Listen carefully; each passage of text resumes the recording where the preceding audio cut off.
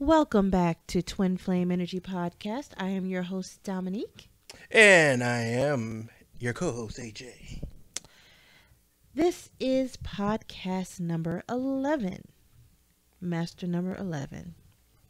And the title of today's podcast is, What Are We Not Willing to Do for Each Other? So why don't we jump right on in, because we got a ton of information today. We do. All right. So the first article comes from bustle.com. www.bustle. It just sounds like bust it. Like www.bustle.com. The title of this article is The Worst Things You Can Do in a Relationship. There are 13 of them. Yes. No one ever said relationships are easy 100% of the time. Joining the lives of two people is almost always an exercise of patience, trust, and honesty, which aren't traits that come easily to everyone. In fact, many of us engage in habits that can be damaging to our relationships, oftentimes without even knowing it. If relationships are going to stand the test of time, they need to leave the door open to almost every conversation imaginable. This requires a deep sense of trust, so work on building that early and often in order to reach this level of openness. And while you're at it, read on for some habits and some definitely avoid. Bottling up feelings is number one. One of the most important aspects of any relationship is healthy and open communication. So try not to bottle up your feelings. Tis true. Number 2 is trying to be a mind reader. While you know each other very well, don't assume you can read each other's minds. Right. You will always have the responsibility to ask for what you want, no matter how long you have been together. I thought you liked them. And then 3, never talking about the future. If you want your relationship as you swat at our cat that's doing something wrong. If you want your relationship to go down a healthy road and have long-term success, then you kind of need to talk about the future. If you and your partner avoid making to-do lists for the months and years to come, you may want to reconsider the stability of your relationship. She was about to unplug everything. Oh, and then that's why that little swattation was worth it. Yeah, I was like, snap. Okay, number 4, telling all sorts of white lies. Grand sweeping lies are obviously damaging to a relationship, but little white lies aren't so great either. It may seem harmless to tell a little white lie or two on occasion, but it is important not to make a habit of it. Number 5. Calling your partner names. Bearing an occasional slip up during a heated argument, you should never call your partner names. When a partner does this, the other partner either shuts down or gets defensive, and communication about the problem stop. Number 6, shutting your partner out, otherwise known as stonewalling. Shutting your partner out when you're feeling upset isn't a good idea. It's easy to get in your feelings, hurt, and shut off emotionally. But this is the kiss of death in a lot of relationships. Number 7 is betraying your partner's trust. It's possible to ruin trust in many ways, as with lying and name calling, but we all know the ultimate betrayal of trust has to do with being unfaithful, either physically or emotionally. And we also got to remember with that, in terms of being unfaithful in a relationship, is going to mean different things for different things. I mean, different things for different people. So there are some people who don't think stepping out of the marriage is being unfaithful, but that's because those are the ground rules they've set up in their relationship, versus someone else might think, you saw that movie with who and you didn't see that movie with me? That's being unfaithful. That's how you think.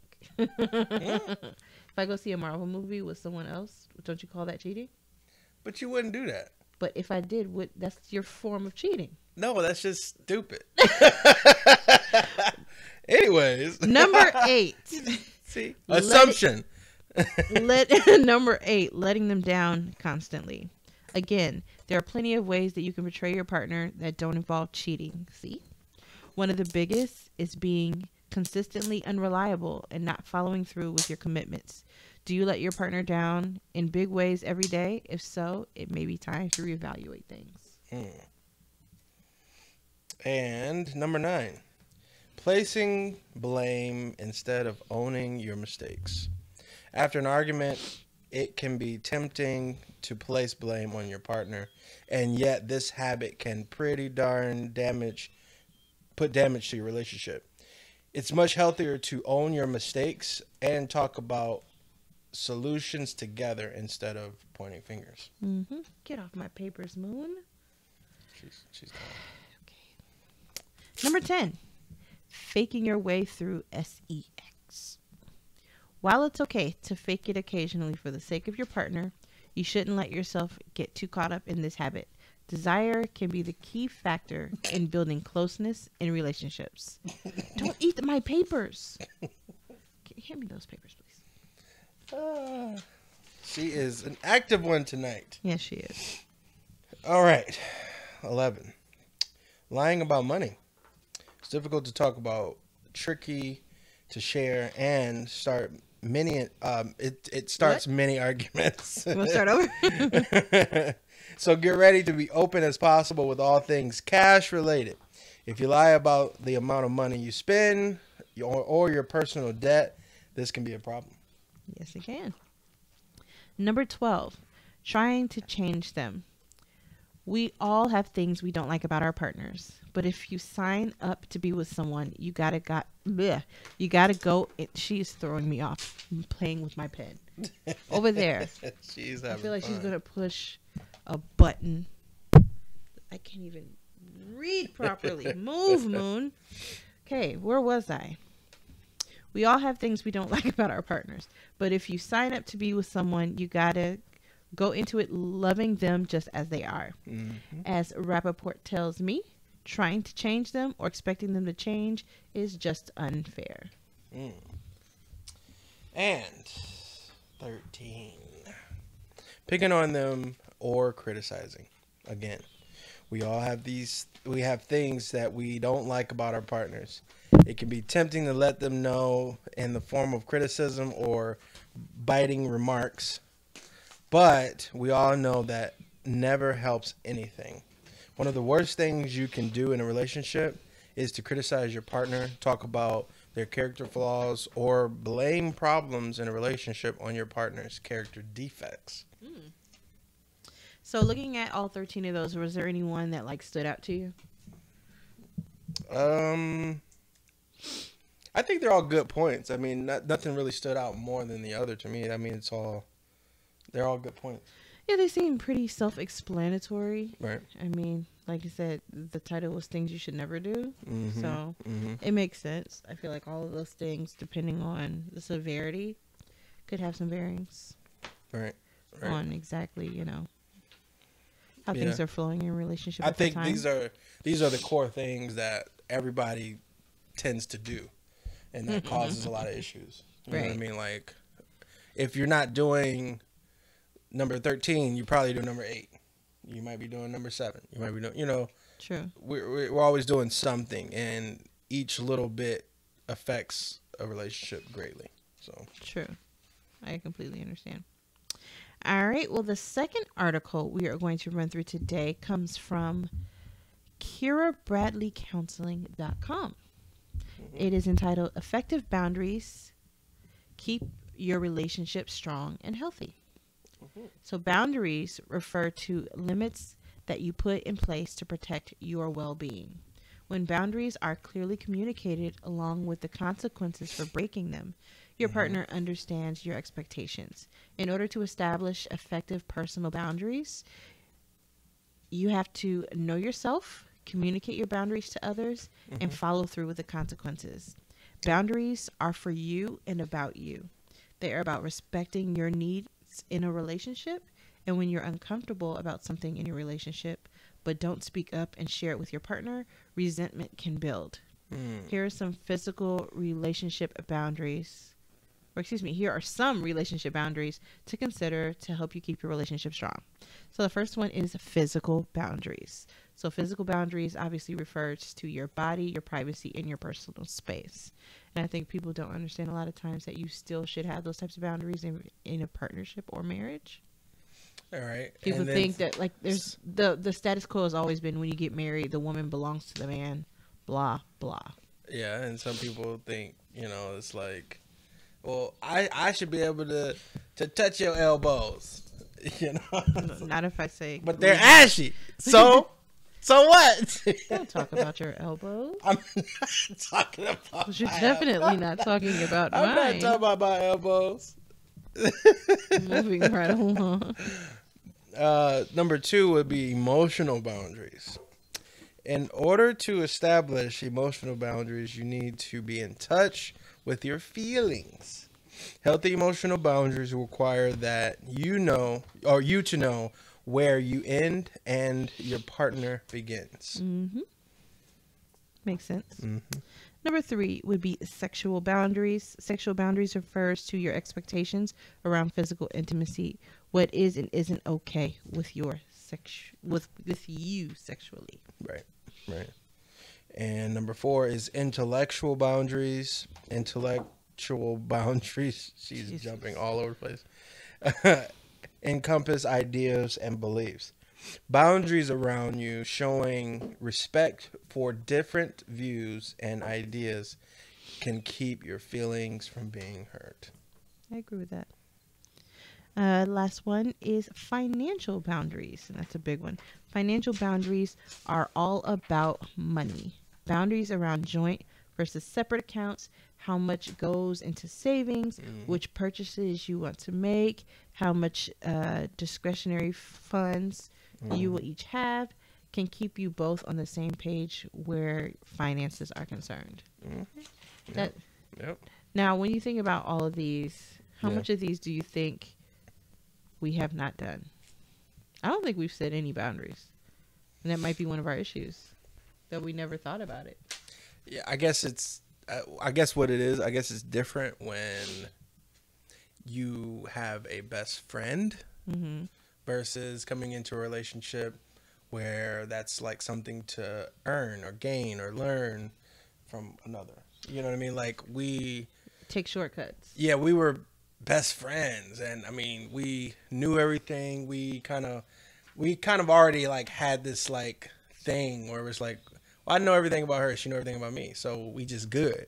Yeah. But in reality, it's like that can come back and bite you in the butt sometimes. And it has. Where like little things will just come up like, well, I never really thought about, or I never really so I think it's important that you still, regardless of how good you think your relationship is, setting a boundary is literally everything.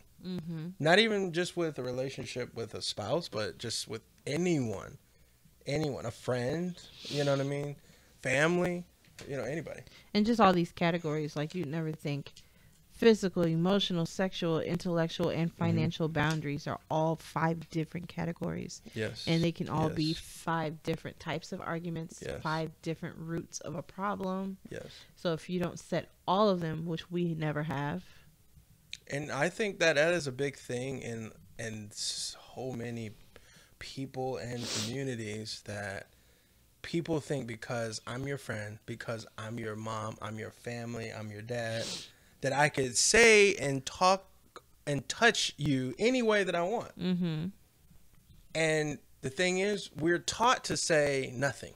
Yes. It's like if I want to hug you, I'm going to hug you because who I am to you. I'm family. Come on over here and give me... No. It's like, really? No, actually.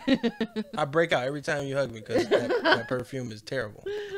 It just messed me up. But you got to learn how to do that. Right. And then you do that. You set your boundaries. Like, we need to start teaching our kids. We need to start teaching other generations. Yeah. And even teaching our old generations who think they can't learn anything new to learn how to set boundaries. Yeah. Because they still do not do that. 100%. Especially babies. Like, when you have a new baby and everybody wants to touch your baby. Right. I mean, honestly, for me, one of the great gifts that COVID has brought is it is teaching people personal boundaries, regardless of who you are. Yes. That is the number one thing. I know. At the end of the day, I don't want you touching me, breathing on me, or any of that before or after COVID. Right. And I know if my mom is listening to this right now, she will be saying, I didn't have any problem setting boundaries when I was little. Yeah. Because people always tried to touch me, mess with me, confused, like I'm some kind of alien. Yeah. What is it? What? Look at him. Let me touch his head. No. And you know, you give And I your said baby. no. And I said no. Stop touching me. Don't mess with me. I was really adamant at a very, very young age. Yeah. So I knew I wasn't going to have no problem with that. You know how you'll give your baby to someone like, here, go to Auntie Put. Yep. And they holding the baby, and the baby screaming their head off. Babies are very close to the veil. Yeah. They have a very high intuition on those energies. If your baby's screaming and hollering every time you go to a certain family member, you might want to look at the energies that family member is bringing to the pot, because clearly there's something going on there. Yeah, and a lesson for everyone out there: babies are more closer to your actual complete 100% self than you are right now, because the older you get, the more you forget who you were before you came to this vessel. Exactly. Just saying. But yeah, 100 million trillion %. So we are actually going to cut to the break a little early today because we're coming down the wire in our book. We've got lots and lots of good stuff to talk about in the 80/80 marriage. So enjoy this quick music break, and we will be back in just a moment.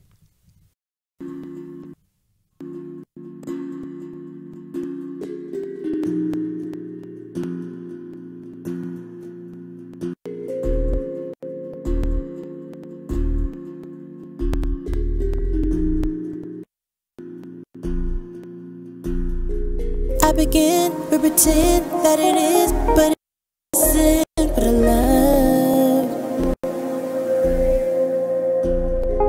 Yet again, how we live gives a glimpse of what is in us.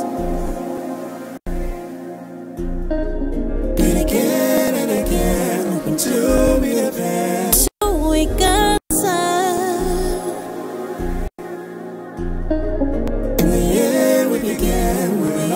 should have been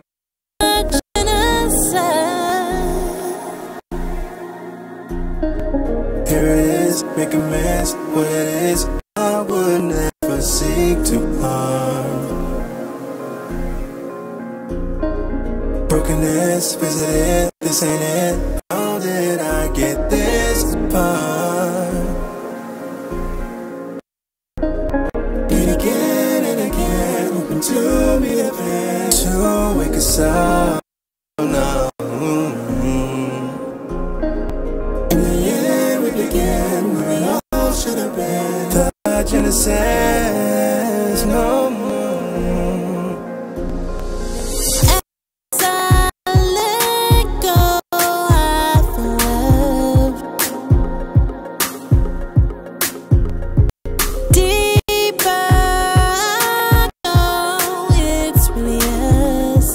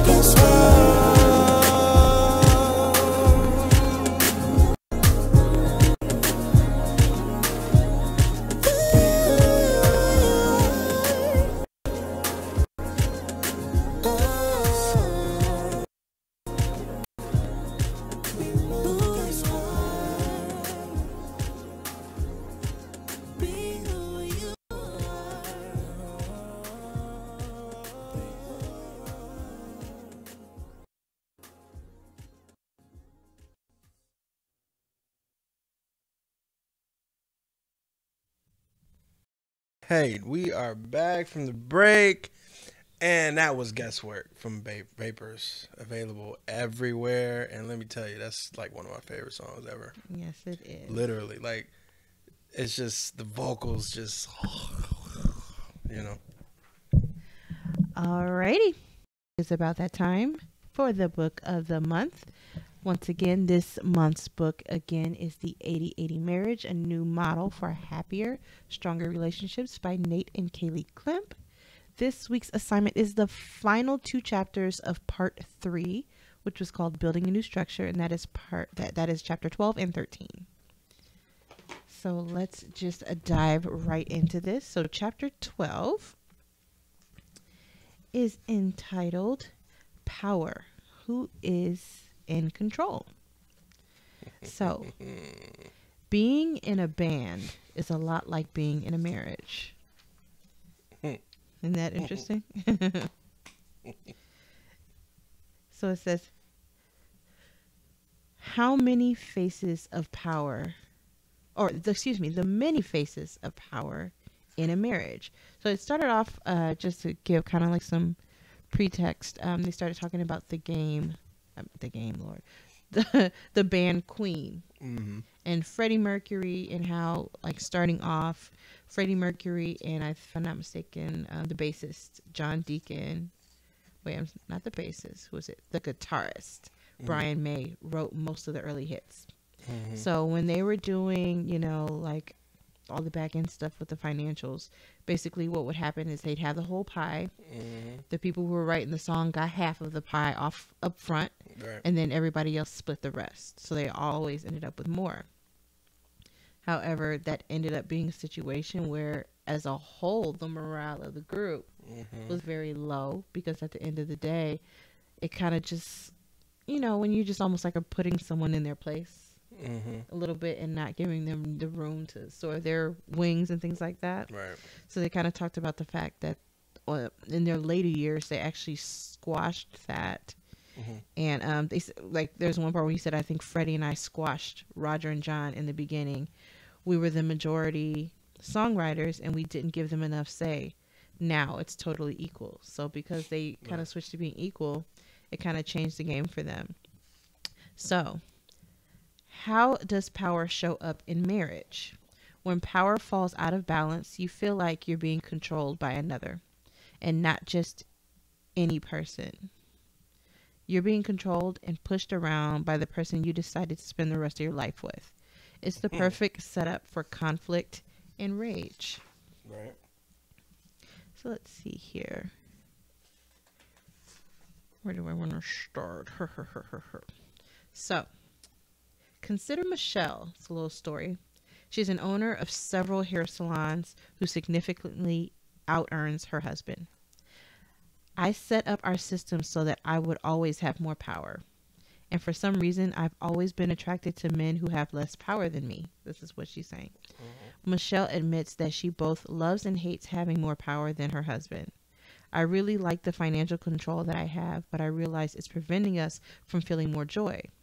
And so I often wonder, why don't I just loosen my grip on the power for a moment and stop holding it over his head? There are just a few of the ways power shows up in marriage, of the marriage of others. But the real question is, how does it show up in your relationship? What are the conflicts that arise from an imbalance in control, decision rights, or financial resources?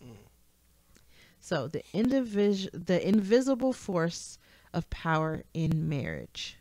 Balanced power includes checks, balances, and ways to participate together in meaningful decisions, also that the system of the marriage leads to a shared success. Imbalanced power, on the other hand, is what happens when the dynamics consistently favor the interests of one person over another. Thoughts?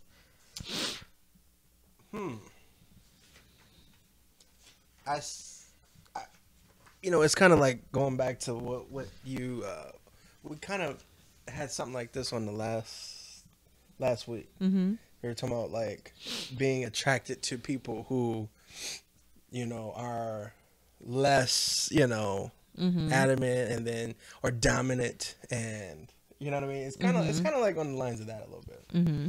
So I think it's really interesting. Yeah, so there is something called the blowback rule. Mm-hmm. And it's a fancy way of saying that when you mess with your partner in the domain of power, they're going to mess with you back. So here's a couple for an example. Right. It says they decided to build a house during the birth of their second child. Jim, who was the husband, ran the show. At the time, Donna was on bed rest at the hospital. So Jim picked the part of town. He picked the lot. He came back to her saying, "Here's a survey. Just trust me. This is where we should build the house." There was just one problem. The way this major life decision played out didn't sit well with Donna.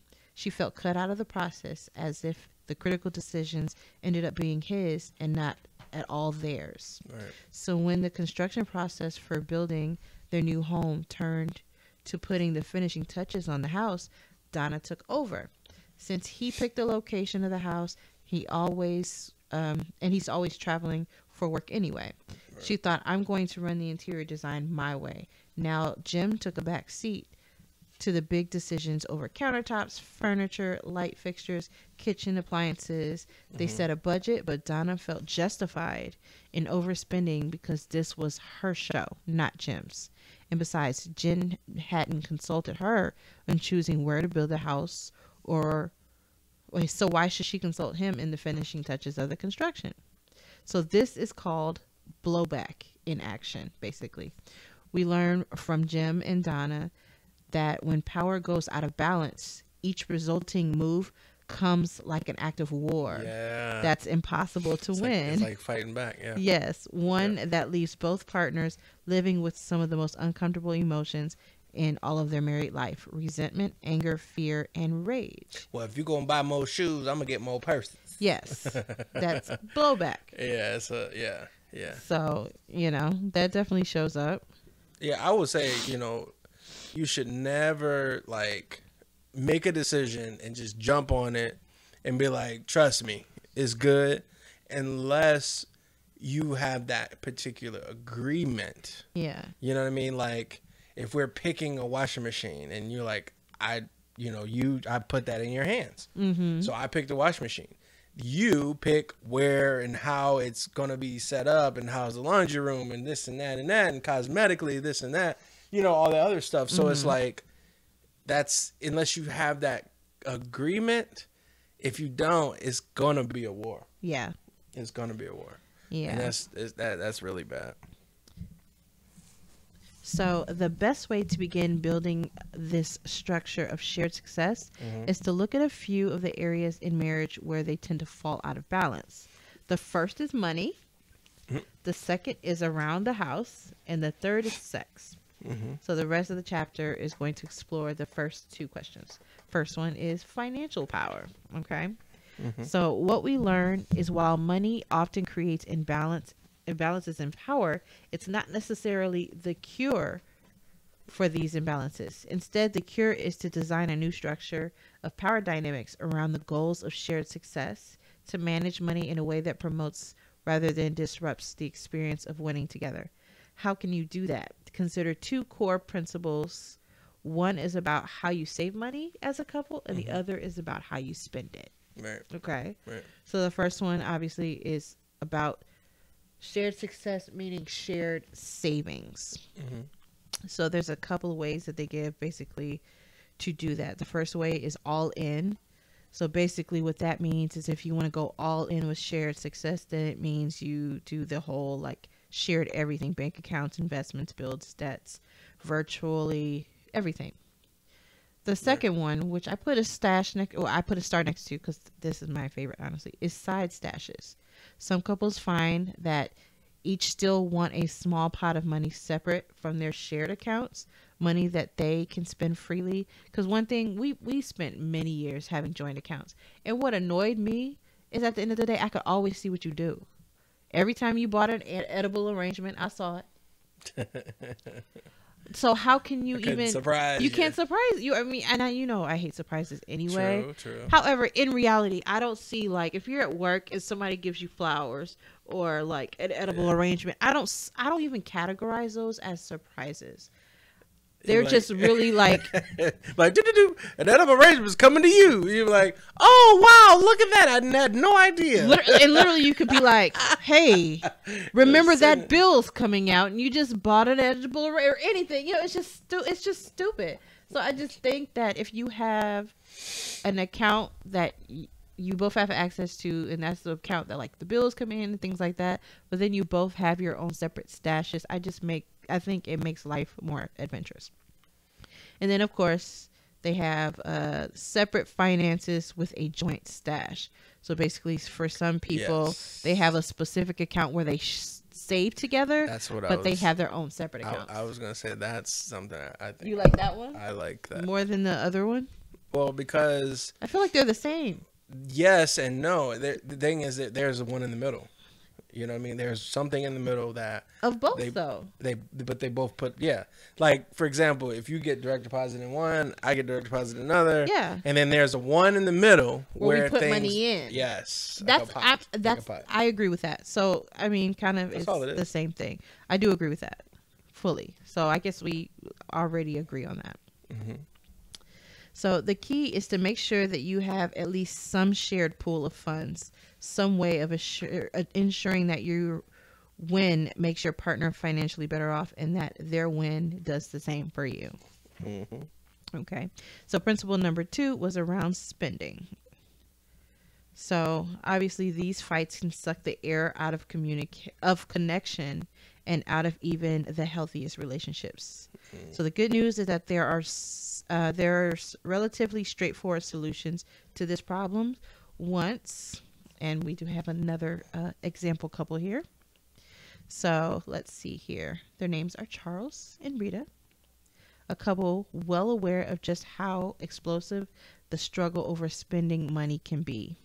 As Rita told us, I see couples all the time where one partner, usually the wife, feels controlled by her husband who has a higher income. To solve this problem, Charles and Rita created a budget. At the beginning of the year, they met and agreed how much they wanted to spend on various things. As Charles told us, this is a budget that goes down the line of items like my clothes, Rita's clothes, children's clothes, entertainment, home improvement, vacations, and Uber rides. So this exercise can be extremely difficult for higher earning partners. It requires them to be reasonable and generous. There are, after all, likely putting more money into the pot.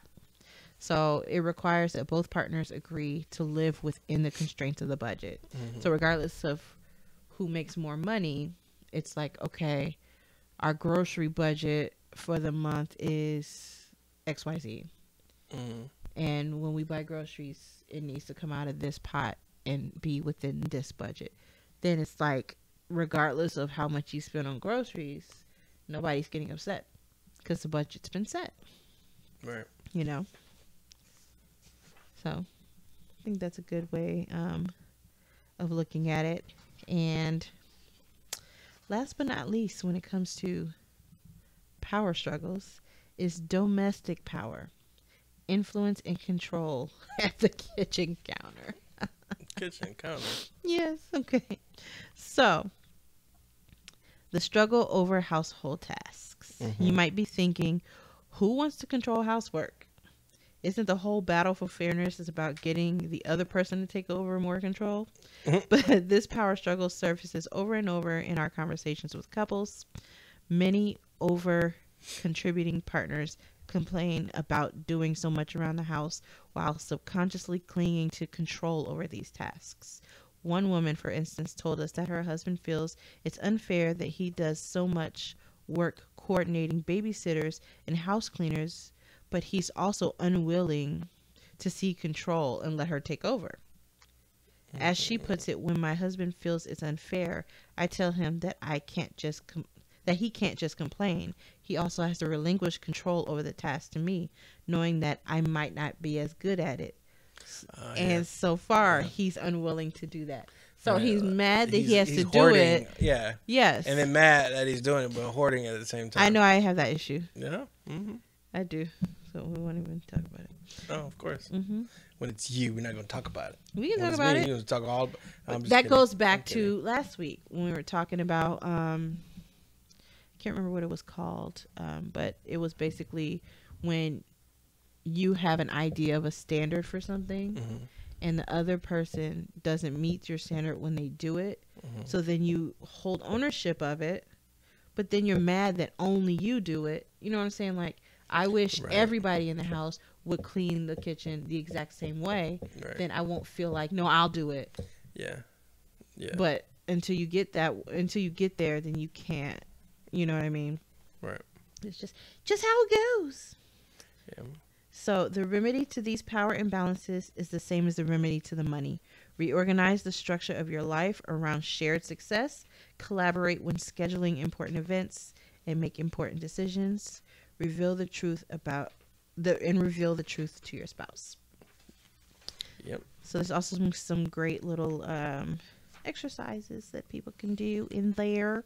So definitely, if you're following along, definitely do some of those, and let us know what you think of the little exercises and everything. Now, chapter 13. This chapter makes me uncomfortable. I don't like talking about shit like this. Okay. Chapter 13 is called Sex Orgasmic Altruism. Okay. So, I thought I would start this out by reading a story. And I think this is a very interesting story. So I'm just going to read through it, and then we're going to kind of chat about it. Okay? So let me get comfortable. Chapter 13. Are you ready? Nope. Nah, yeah. Okay. Blake sat at his desk in his dorm room, reviewing his notes for the next day of human biology midterm. It seems like this was going to be just like any other ordinary Tuesday night. That is until he heard an old school ding on his AOL instant messenger. He looked up at his computer screen, and Samantha027 says, "What are you up to?" Samantha and Blake have been dating for 6 months now, since the beginning of their junior year in college. He typed back, "Just studying for human bio. Want to hang out?" Samantha says, "Yes. Hiking up to the satellite dish beyond the campus? 30 minutes later, sometime around 11 p.m., they parked their bikes and welcomed each other with a kiss. They approached the gate to the trailhead. It was locked and covered with signs reading "No trespassing, no loitering, grounds closed after dark." Samantha scaled the fence first. Blake followed. They hiked together up the winding trail through an open meadow lit by moonlight. When they finally made it up to the top of the hill, they found a spot off the trail where they could lie down and gaze up at the stars. The view that night was unforgettable. ... And so was the SEX. Now, then there was that time in their late 20s. 6 years into their marriage, Blake and Samantha decided to take an anniversary trip to Cozumel. They spent their days together, walking on the beach, sleeping late, and exploring the island. On their last night, they walked a half a mile down the road to a small tiki-themed dance club on the beach. They rarely danced at home. They rarely stayed out late at a club, but tonight was different. Time disappeared. The music, the view, the warm ocean breeze, their connection to that night was amazing. ... And so was the SEX. Then there was last night. Now 13 years I was into about their to say, marriage. wait. Here we go. We years in now. Listen, Blake and Samantha are parents to two man. boys. Yeah. Samantha has just returned home from a business trip to Chicago. Mm-hmm. Blake has spent the afternoon shuttling their two kids from school to soccer practice to trumpet lessons, all while taking conference calls from the sidelines of the soccer field, sending emails in the music school waiting room. With so much going on, at 5 p.m., Blake texts Samantha, "Should we bail on date night?" She texts back, "Too late to cancel the babysitter." At 9:30 p.m., after drinks, dinner, with both kids in bed, they turn to each other. Blake mumbles sheepishly, "So are we going to, you know?" Samantha took a breath. "I'm sorry, babe. It's just that I can barely keep my eyes open." "It's been 2 weeks since the last time we had sex," Blake protested. "All right, let's just do this," Samantha said. 10 minutes later, they were both asleep. With so much stress, so much to do, and so little time to do it in, their connection that night was only okay. ... And so was the SEX. Mm-hmm. And that's it for Masterpiece Theater. Thank you. Mm-hmm. Thank you. That's funny. So, reading through that lovely sonnet that we just went through. Yeah. That story seemed like it just kept going downhill. As the relationship gets further and further and longer and whatever, a lot of stuff tends to come into factor, and it gets to the point where it's almost impossible to rekindle those things. You know what I mean? You're like, I'm thinking about this, I'm thinking about the business, I'm thinking about money, I'm thinking about the kids, thinking about, you know what I mean? And it's like the last thing I'm thinking about is like what we're trying to do, because we don't have time for it, because we're just so tired by the end of the night, you know. And it's like what we do want to, but it's just so freaking hard, you know, later in the years. So I just feel like prioritizing that is very, very, very important. Yes. However, there's another part that I thought was very interesting. Okay. So it was basically talking about the fact that, you know, TV shows and things like that, and I'll just read it here. It says, "What does the experience of sex often change so dramatically in marriage?" Excuse me, why? How is it possible that it is most sensual and pleasurable to all human activities veer so quickly from lust or transcendence to just another box to check? Easy answer: peddling to us by a glossy magazine with airbrush models on the covers is that this is a sex problem. If we just had the right technique, used the right toys, acted out the right role play, sex would go back to being just like it was in the early days, instantly turning from mundane to mind-blowing. There's only one problem with this conventional view. It's the assumption that sex is somehow separate from the rest of life. It is committed in a committed relationship. The idea that it's a sex problem assumes that the way things go in the bedroom has almost nothing to do with the way things went in the kitchen yesterday morning, on the way home from the office, or at the hug and go line at school. It's this assumption that leads to the strange yet wildly held idea that the only thing holding you and your partner back from awesome sex is a Kama Sutra class, cherry-flavored orgasm bomb, or a purple silicone vibrator shaped like a bunny rabbit. So it's impossible to seal off what happens in the bedroom during the most intimate moments from the rest of life. Far from being separate, sex is more like the mirror of your married life. Either it reflects the strength of your connection, or it reflects past resentments, misunderstandings, and wounds. How you do life is how you do sex. How you do sex is how you do life. Thoughts on all of that? That's deep. Very. It's deep. It makes you think, you know what I mean?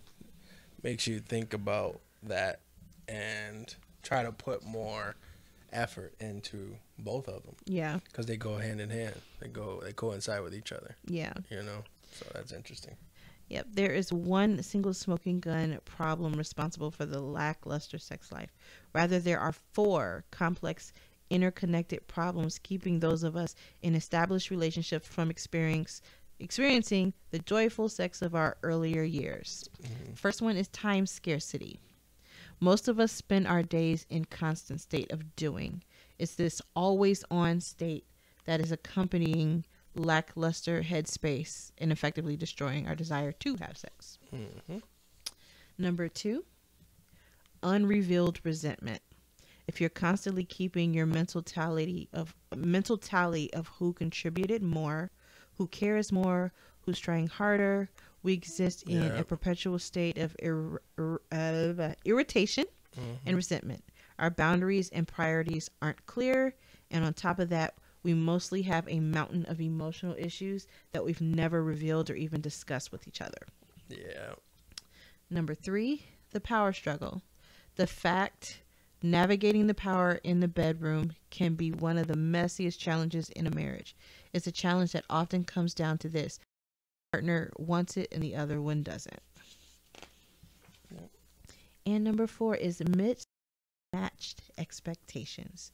So it's a lack of connection, the problem of mismatched expectations around sex.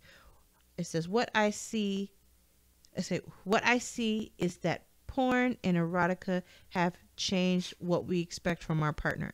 You get this sense from it that everyone's available to have sex at any moment, and we've created a culture of unrealistic expectations. The real problem is that our expectations around it don't match our partners. So many couples find it difficult to talk openly about these expectations. Right. Right. So in the end, Loaded. Yeah, in the end, it all comes down to connection. Right. So when connection deepens, the emotional barriers start to fade. Right. Sex emerges as a natural expression of love and connection. You don't want to surf random blogs and BuzzFeed articles as you lie next to your partner. You want to roll over and hold them. So basically, it's connection. Yep. That's it.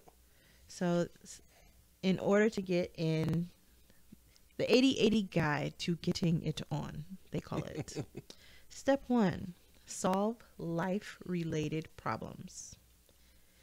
And step 2 is to solve the sex-related problems. And they go on to give strategies. They can say scheduling it, doing challenges, turn rejections into a plan, etc., etc. Lots of lovely little tidbits that, you as the general public can definitely dive into when you are reading this book. So that is my grand recap on chapters 12 and 13. Boom. The very ending part to part 3, which is building a new structure. And what's crazy to say is this coming week will be our final week with the final 2 chapters of the book. Yeah. So this week's reading assignment will be chapters 14 and 15 of part 4. That's deep. I know. So we're almost done with this book. Yep. All right. So now we are going to go to pick a card, any card. Once again, we're back at the Best Self Intimacy deck. And let's recap the categories. It's about you, intimacy, relationships, past, life, and random. And I think it's my So turn. today's pick is, yes, it is your turn, because I feel like I pick every week, but it's okay. And I'm tired of you picking about you. You've done it a few times. No, I haven't. I've done all of them. I do the recaps. I've seen. I've done all of them. I've seen. Okay. I'm picking past. I don't think we've done this one We did yet. pass. That was the first one I picked, I think. No, we did. Yep. I don't know what you're talking about. Okay, so here I go picking the card. So, past.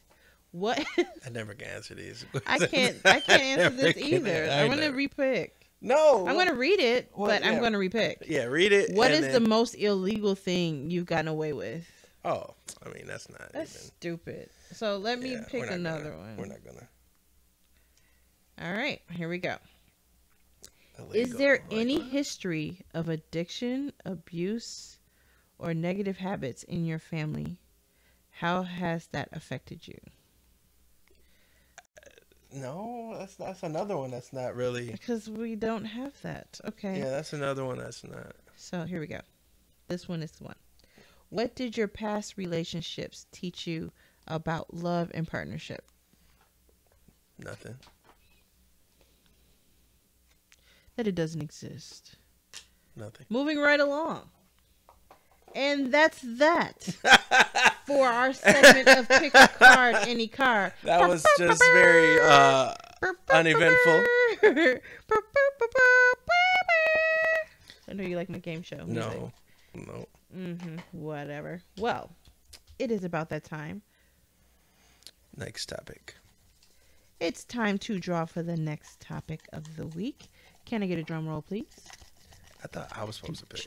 I haven't picked one. You're about to pick. I'm just shaking. I know, but I never get Can to shake I the cup. shake? Can I shake the cup? Here, shake on. I don't shake the cup. Okay, now I feel like I have power. Pick a piece of paper. Lord. All right. Read it out loud for the class. Read it out loud for the class. Fusing into one person.